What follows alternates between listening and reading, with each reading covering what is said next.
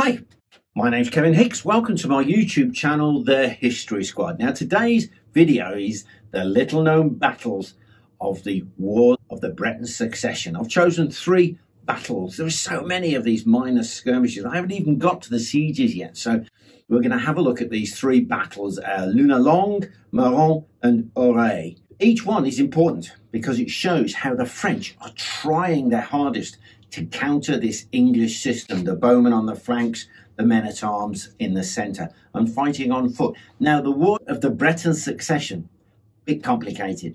It's under the umbrella, if you like, of the 100 Years' War. Now, if you want to know more about it, find my video, my film, on the Battle of Morlaix.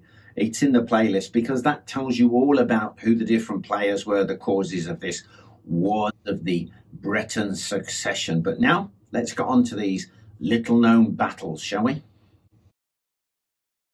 So, the first battle I thought I'd tell you about is the Battle of Lunalonge.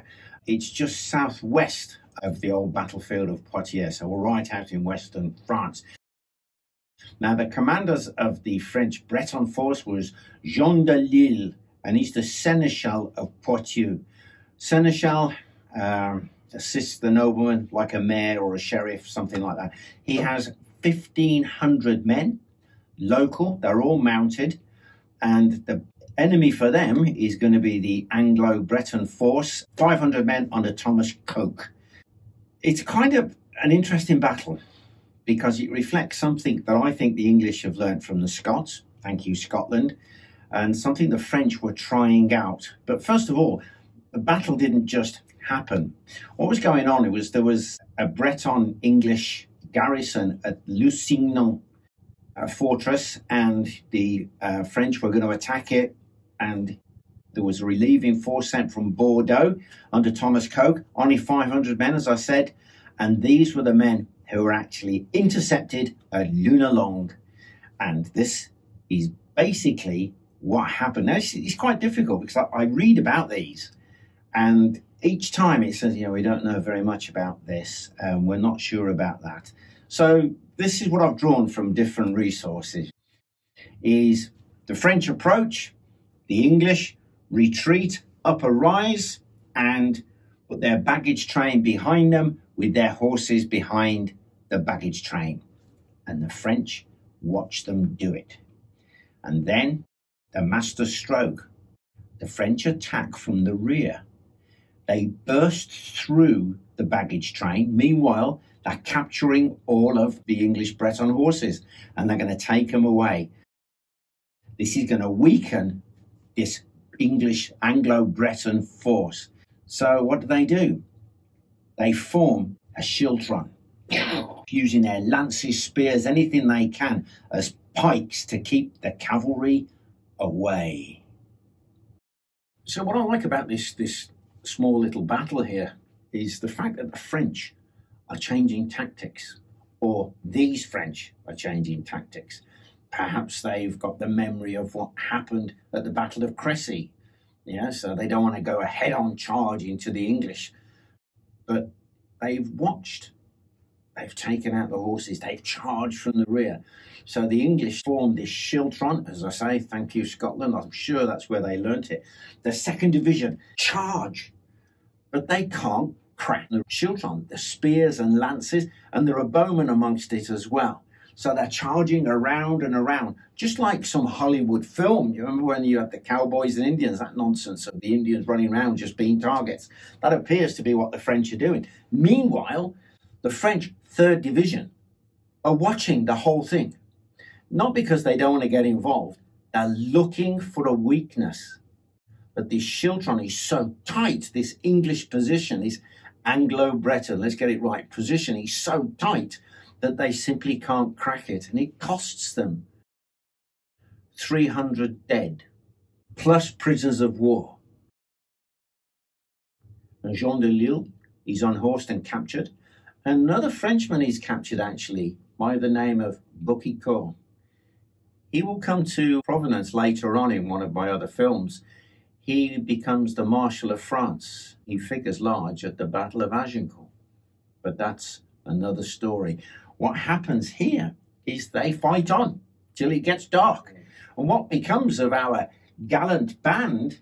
They gather their prisoners, look after their wounded, but they've got to push and pull their own wagons.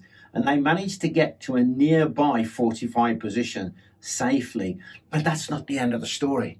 There's a little, I love this, little twist at the end. Coke, the commander there, on his way back, sends a detachment to reconnoitre, to have a look at the large castle, Taille-le-Berg. It controls a crossing over the river Charente. Well, that little patrol catch the French napping, completely surprise them, and by the end of June, that castle is in English hands. This is a disaster for the French. It causes them to abandon their siege of Lusignan. It's got lots of repercussions, but what this little battle shows is the French are learning. This 100 Years' War, this war of the Breton Succession, the French are changing.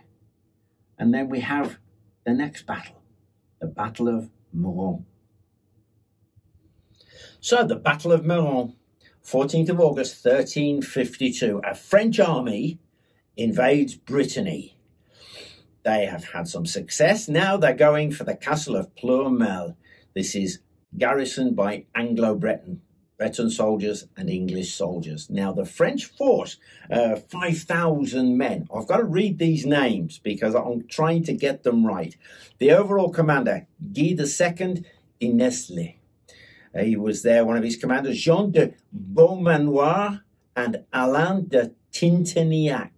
It's important I got those names in because these are knights from the Order of the Star, and we're also at the Combat of the 30, another one of my films that I've done on this subject.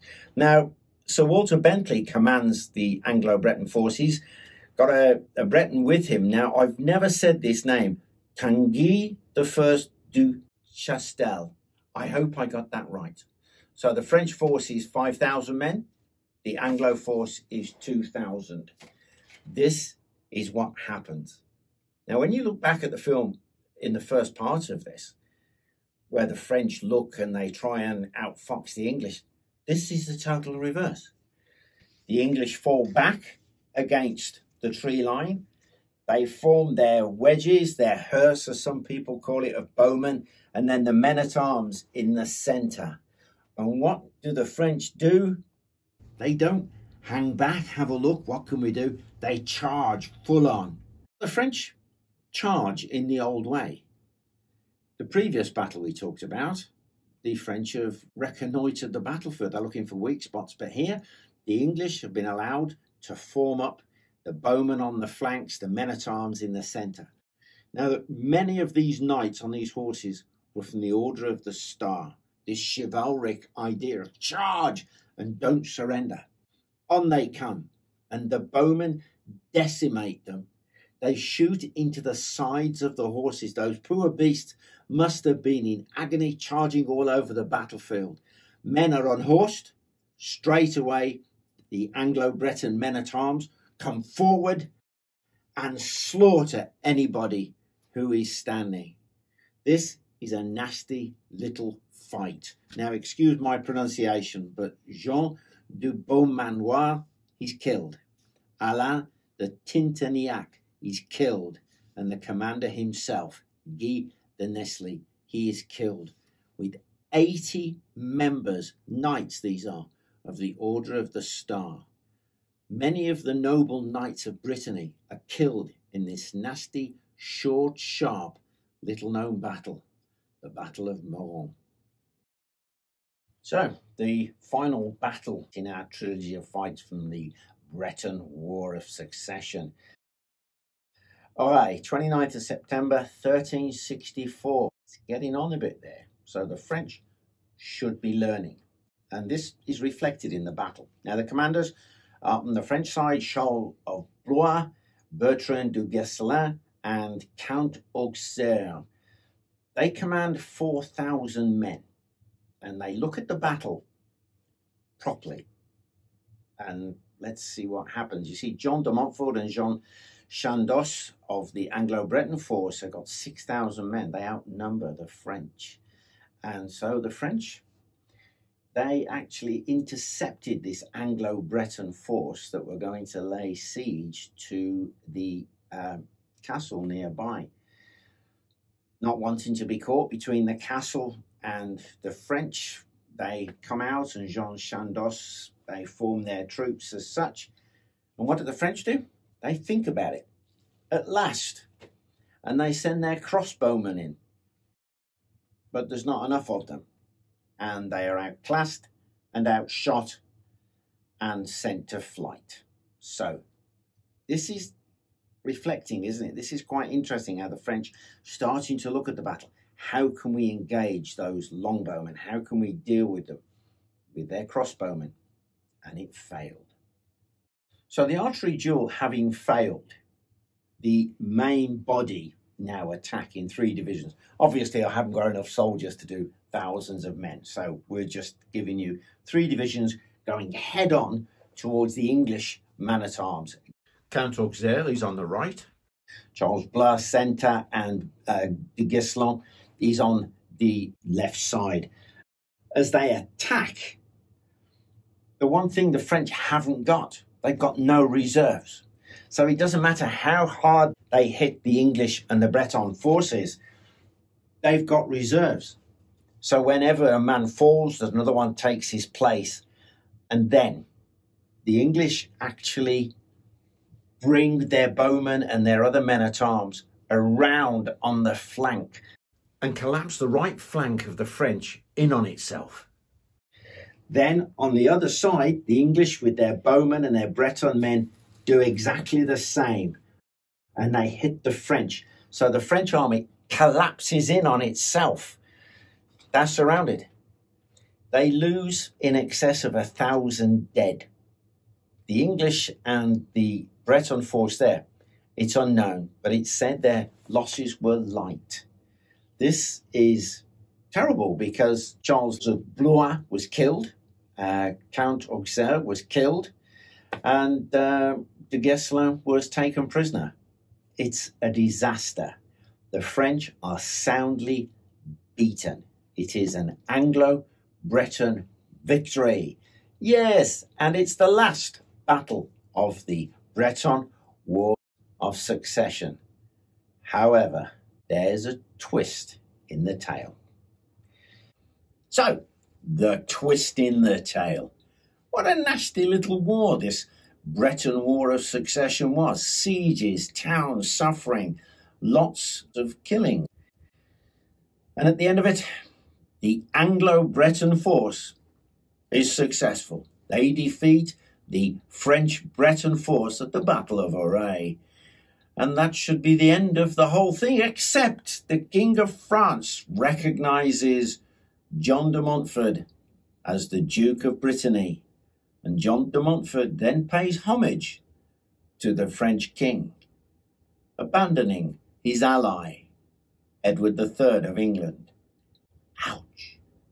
The French lost the actual war, but they won the politics.